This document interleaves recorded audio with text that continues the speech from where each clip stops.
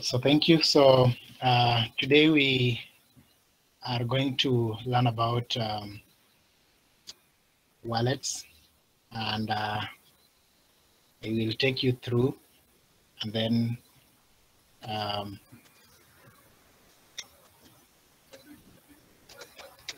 let me share my screen so that we start the class for today.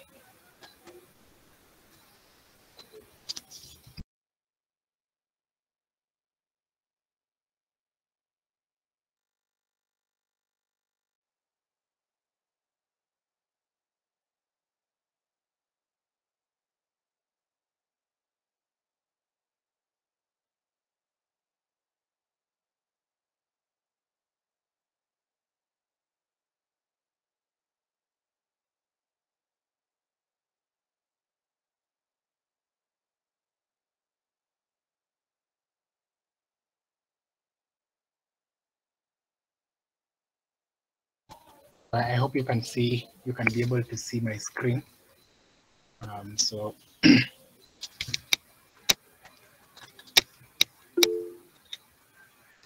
okay, thanks. So I will take some short time, and then I will hand over to Ms. Finn, who is going to take us through the next part. So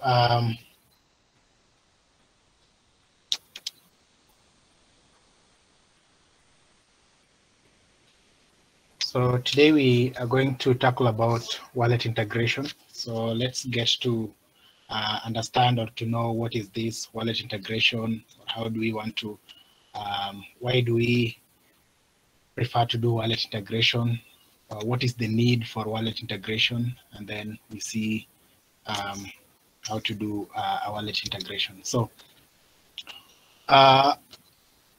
integrated wallet is just an integrated proximity of wallets. It contains standardized processes like the payments. For example, payment processing, authentication, and transaction history. So usually what happens is service providers like the banks that issue cards or so, they do not require their own applications or their own apps. So, but instead they use an integrated process for them to process payments. So things like your transactions that you make in your card and things like that. So they don't need something like an app so that they be able to process your payments or your transactions. So yeah, these wallets help to lower the payment processing time, and they reduce fraud, and also they're economical. Instead of someone having to carry their own money, just like the traditional wallets work, where someone has to carry the entire of their whole money in a purse or a bag or a wallet or something like that. These integrated wallets, they help you so that you are able to process your payments in time. They reduce the time that you take, and also they reduce the fraud, and they're also economical. It is very easy to use a mobile wallet.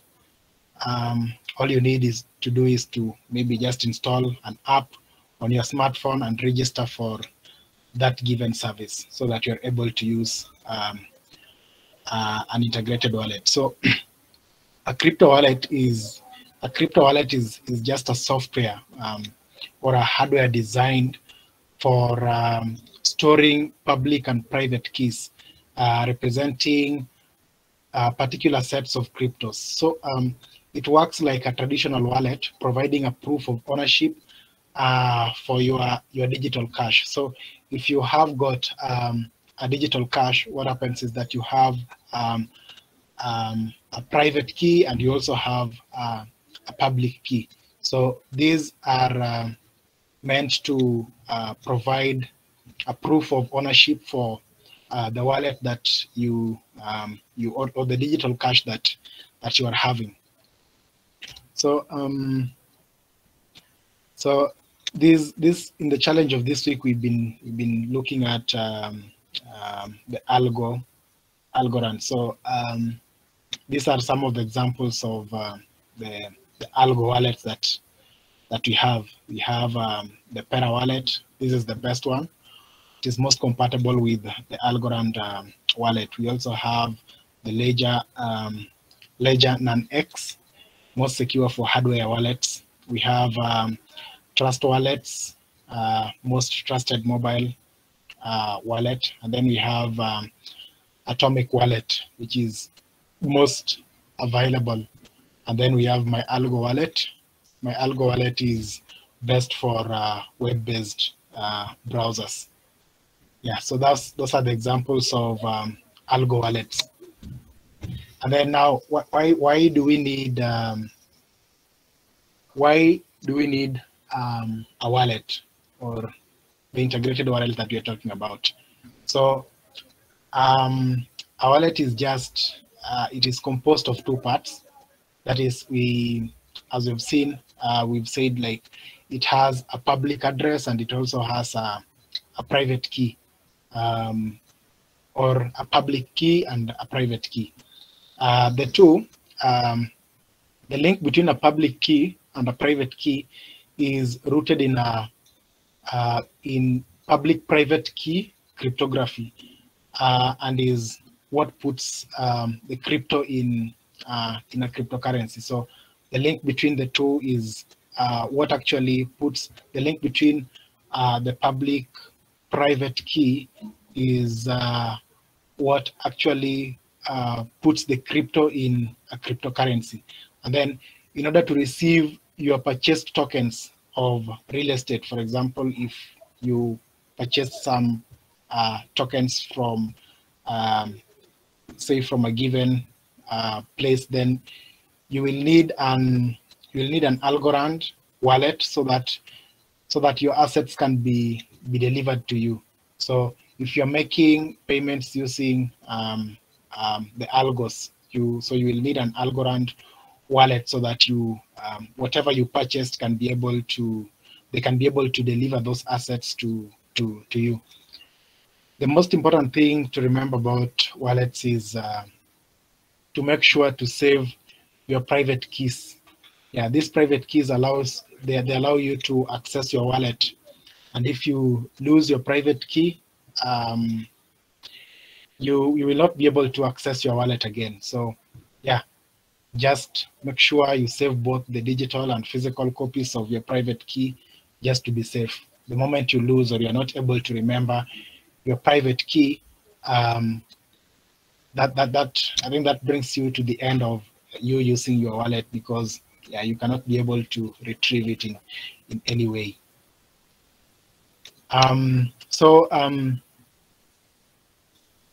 The key generation algorithms, which takes place,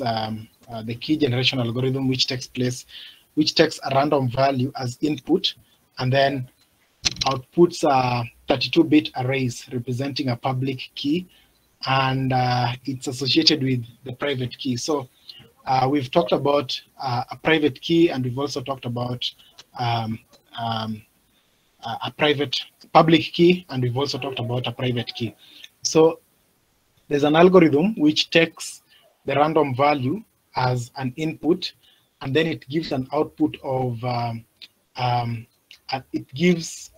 it outputs two 32-bit arrays.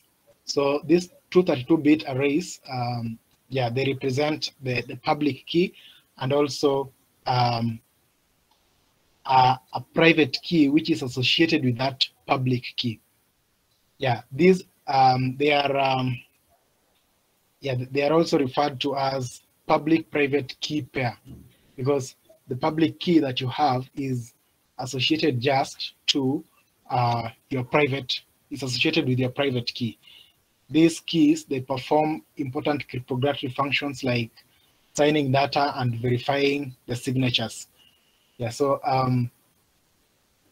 the private and the public key, or what I'm trying to explain is the private and the public key, they take in some random values, and then as their input, and then they output two 32-bit arrays. So these two 32-bit arrays, yeah, they are the ones that are representing your public key and your private key. And your public key is usually has an associated private key to it. So the reason why they're important in cryptographic functions, yeah, they allow you to sign data and verifying of signatures. So this is what happens in a nutshell. So you have some input, and then we have some random seed, and then this random seed, it gets to there's a generator here, and then this generator it generates your private key, and also it generates your public key and your private key. So that is what happens in generation of private and a public key. So the public key is transformed into an Algorand address. So that Algorand address is what you are able to see, or you're able to actually display as your public key. Otherwise, the real public key is usually hidden from you. So it transforms that public key that you have into an Algorand address by adding a 4-bit checksum at the end of the public key, and then encoding it into base 32. So when you generate public key, this public key is being transformed into an Algorand address. So this Algorand address is some of the time referred to as your public address. It takes the public key, and then it adds a 4-bit checksum at the end of the public key, and then encoding it into a 32 base, into a base 32. The result is what both the developer and the end user recognize as the Algorand address. So the one that you use as your Algorand address is it takes in your public address, and then adds a 4-bit checksum, and then encodes it into base 32. And then at the end of it, what now comes out is now what we refer to as your Algorand address. The address is 58 character long. So maybe we can have a look and see what happens. So we have here your public key, which is the hidden here. We have your public key, and we also have your private key. Your public key is then taken, and then we had a 4-bit checksum at the end of your public key, which is in 32-bit. We had we get to add a 4-bit checksum to it, and then this 4-bit checksum concatenates. It's concatenated towards the end of it, and then gets into base 32, and then what comes out, which is now visible, is your Algorand address. So that is how you're able to come up with, or to generate your Algorand address at the end of it, which is now visible to now the end user. So yeah, that is what happens in generating of the Algorand address. So the last thing is the transformation. That is the private key transformation to 25-word mnemonic. So what happens is the 25-word mnemonic is the most user-friendly representation of the private key. So the private key is like getting to cram or master your private key is a little bit difficult. So it's transformed to a 25-word mnemonic, which is user-friendly. Someone can easily be able to write it down or be able to remember it. So it is generated by converting the private key bits into 11-bit integers, and then mapping those integers to a BIP 0039 English word list, where the integer n maps to the word in the nth position in the list.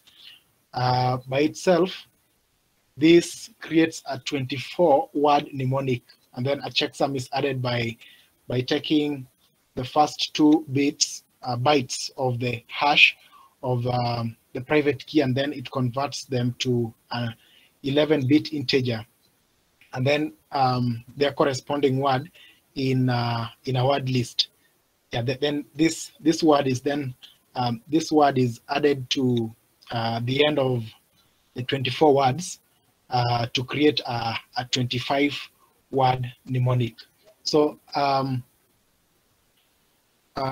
think could show us so that we be able to see what happens here. So just like what happens in the previous way, we're generating the Algorand address. Now here we are generating a 25-word mnemonic that we will be able to remember quite easily. So we take in the private key, and then this private key we convert to 11-bit integer, which is going to give us a 24 words. Then those 24 words, they're this. It maps them into an ordered word list, and then the ones that are remaining, the first 2 that are remaining, they because the 24 words that we have 1 word that is left, which will be joined together with this one, so that will be joined at the end of it together with the 24, so that we're able to generate 25 words, which we now term or use as now visible to use as the 25-word mnemonic, which we are able to remember quite easily as the representation of the private key that we have. Yeah, so after generating a private key and a corresponding address, now we can be able to send algos to the address on Algorand, which will initialize its state on the Algorand blockchain. So if you have been able, if after you've been able to generate your private and your private key and your public key, then your private key and your corresponding public key, then you can be able now to send algos to the address on Algorand. So and then when now you send the algos on the address of the Algorand, you will be able to initialize the state on the Algorand blockchain.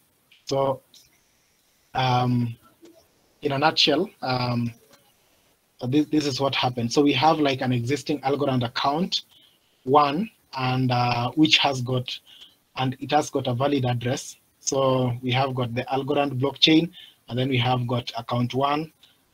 We have the address, the balance, and the status of it. So and then we have here an Algorand address, the Algorand address. So on this other side, we also have a new account on Algorand. So yeah, this is the Algorand blockchain. We have account one, the address, the balance, and the status. So address one, the account one sends algos to a valid Algorand address, and then there's a transaction that happens from to, and then the amount, and then the fee that is being charged for this kind of transactions. And then we have account two, which now gives us now the address, the balance, and also the status of that account too. So basically that is what happens if you already have your you have your Algorand account one, and with a valid address, and then this is now the Algorand blockchain, and this is now the account, and this is what happens in the transaction. In that when one is able to send from, this is a new account on Algorand, we can be able to see, like we can be able to like from here, from this diagram, you can be able to see the transaction that happens when one transacts from this account to the other. Yeah, so and basically that is what happens with wallets.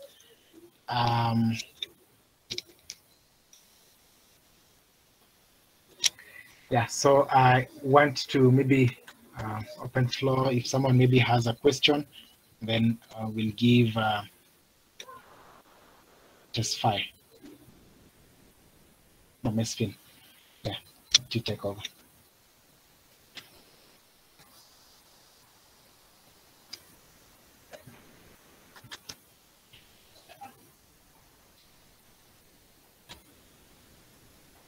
Do you have anyone with a question? Yes, Tadese. Hello, Desmond. Thank you for your nice presentation. When I label your presentation with Cosimo, somehow now we get a clue, but we can do that one using some commands. But are we going to implement the things which help us to transact from one wallet, from one account to another on the challenge? Have you got me? Oh yes, I've gotten you. On the challenge, there is no part for a transaction. Of course, the transaction is not there, but for doing that certificate issues, which helps the 10 Academy team to send the certificate of each trainee in a way that is hidden, or in a way that is in a way that is very private. So is this presentation will help us on doing that one?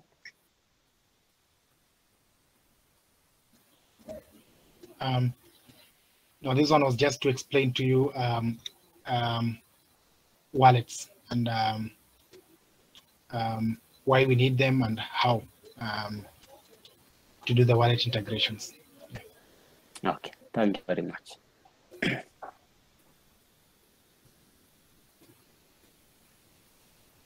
Do we have anyone else with a question?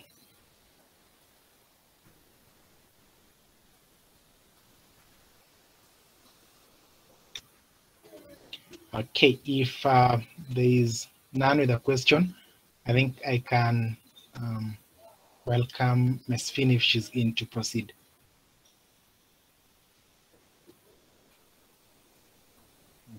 Hi everyone. My name is Mesfin. I am the UX design product designer Tenex system. It's Barakat will present. Open the presentation. I will continue.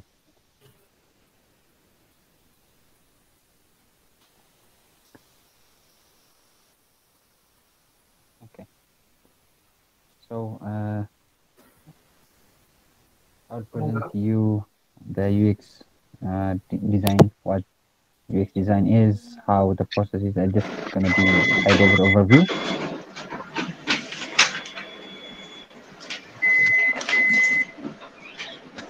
Okay. I think there is a noise.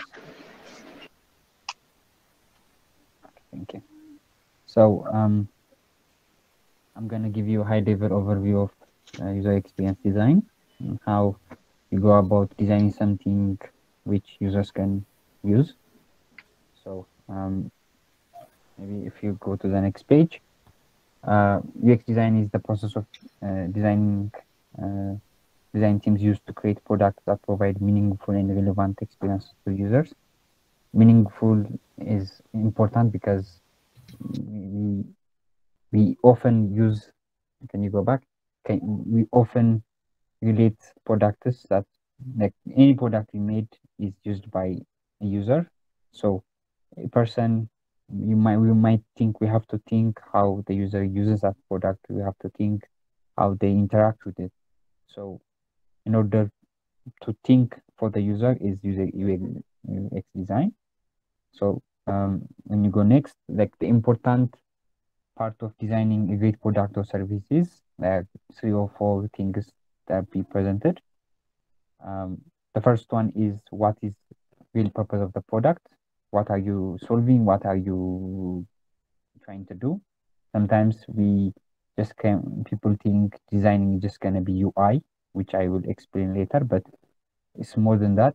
It's just helping or solving a problem for the user. You have to think like the user and solve the problem for the user. So yeah, what is the purpose of the product? What are we solving as a product? And the second one is, who are using the product? The demographic is important because um, if it is above 50 years old, we have to think how do we present things. We might not have to have small text, maybe, or if it is for kids, we have to make them, more colorful or something like that. So we have to know the demographic of user. The next is research. We have to see research everything that are important to the project, because when you design something, if you are doing, like, everyone uses a product, everyone uses any kind of product that made. So you have to see what is the market, what are the requirements, what are the trends. Yeah, because of, if you are out of that kind of trend, people might not use your product. So we have to think and research. And lastly, but not this, but it is, you have to think about mobile, because most people use any products on their mobile. So if you produce something for the desktop or the web, we have to think for the mobile, how we're gonna look at a mobile. So we might use a boxy structure where everything lined up on the on horizontal side, but if it is mobile, it will be on top of each other. So we have to think about mobile. In some projects, it's like complicated projects, you have to maybe start from a mobile project because of how complicated it is. It might be easier to start laying out things in the mobile and go to the web, because you have more real estate to work with. And next, I'm gonna explain more terminologies. Maybe if you can go next. Then the terminologies like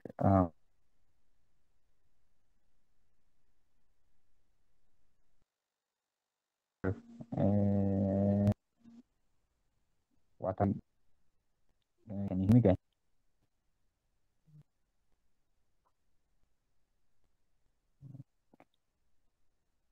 Okay, can you hear me? Can you hear me? Anyone hear me? Okay, thank you. Okay. Okay.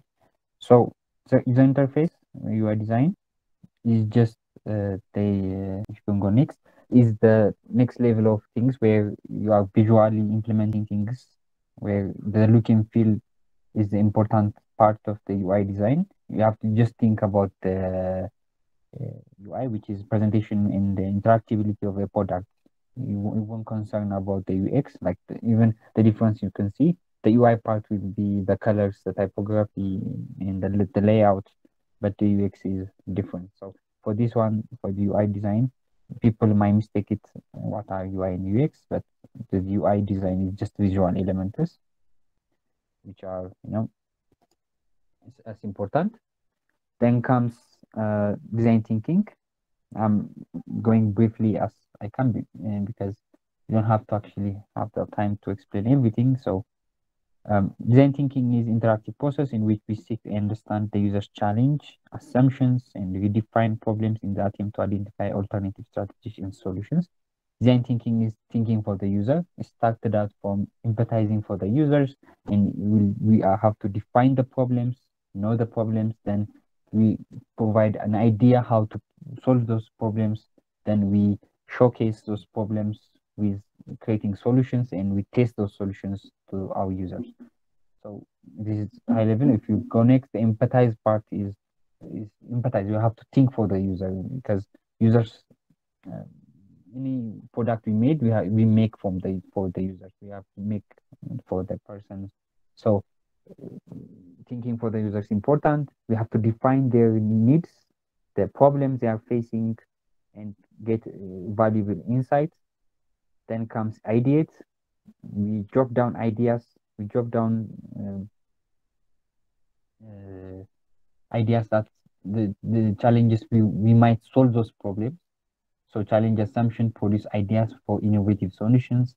Then comes prototyping, which we began creating solutions. Those solutions in the product, we showcase them as a prototype, and at the last we test them. At last we test those solutions.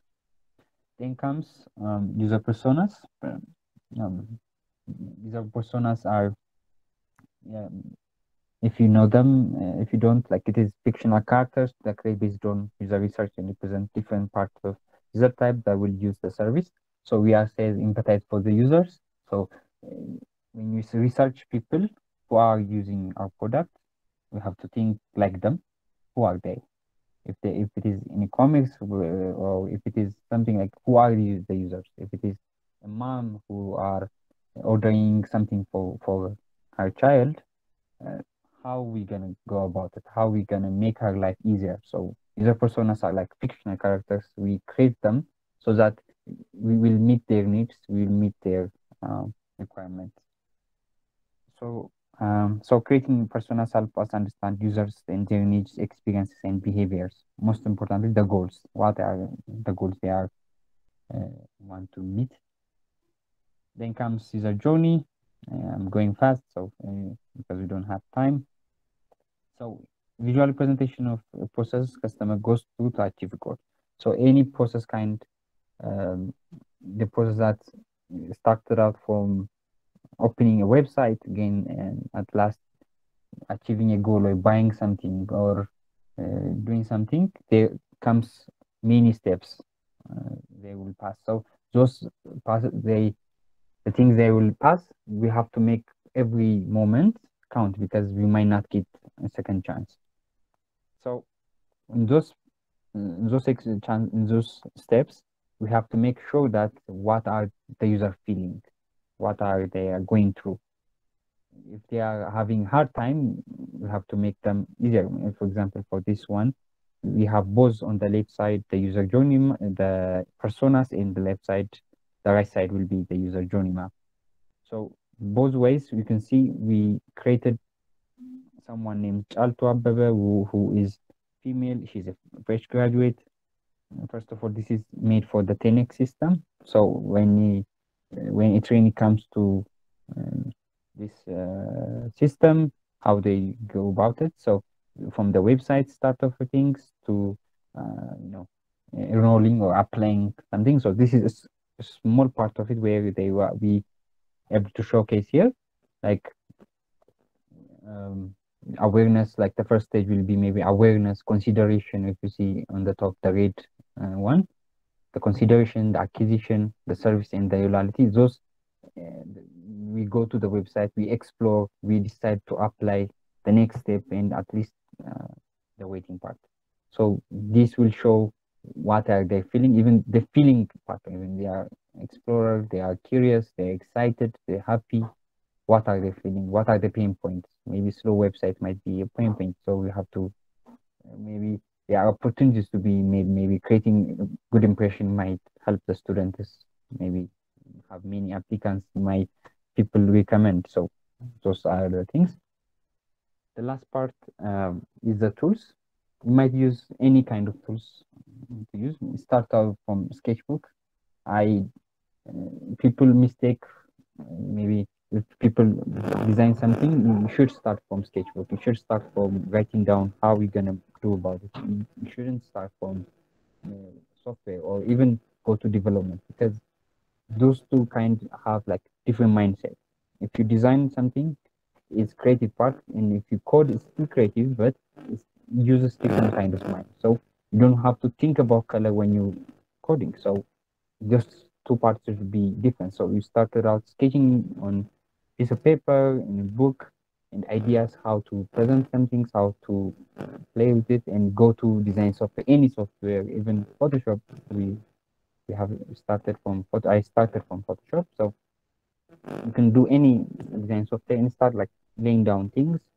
Then comes to the project where you just think about the coding, how things should work. Like the technical part, you think about those things after, doing the creative part, maybe the colors, the typography, those things. But if you finish, going there will be easier. So this is a presentation. If you have any questions, let me know. Maybe I will have another thing. Maybe if you have time, like from the 10x system, I want to show you how things are implemented. We have a 2-page, so it won't be long. So the first part is the research. So this is the trainees structure where we want to see, for example, for the homepage, we want to see competency levels.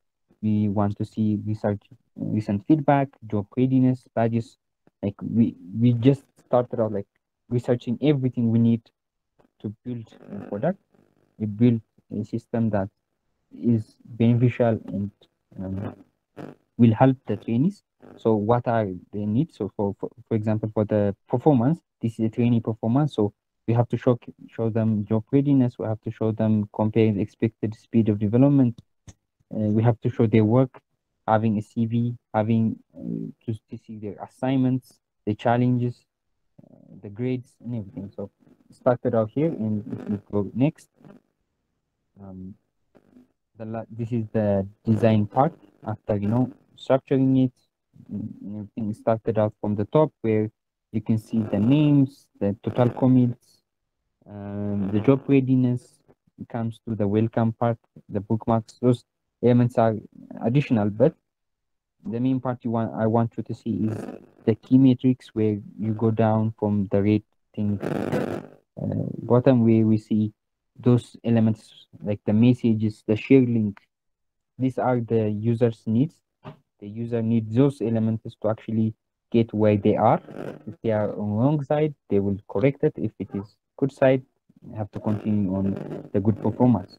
So this means this all thing is created because we started out from thinking why the user needs, empathizing from the users, and we have like defined or understand what the user. So we define here the user needs this and this. The user needs to see their performance. They have to be job ready. So in order to make them job ready, we have to showcase them their grades, their performance every week. The good, we have the showrooms where we showcase the good works have been made. We have to showcase them at the end. Maybe see the jobs on the last part, but we have to show them the feedback. All the things will have them to be job ready. If you have any questions, you can ask me.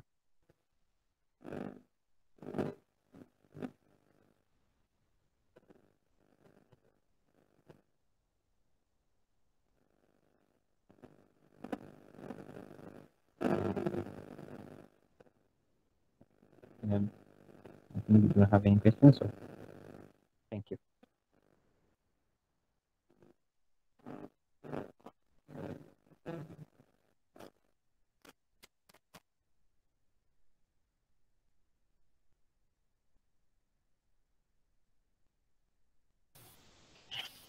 So if we do not have any other questions, I think we can stop there, and then we proceed with the rest of the discussion in Slack. As you prepare for your interim submissions.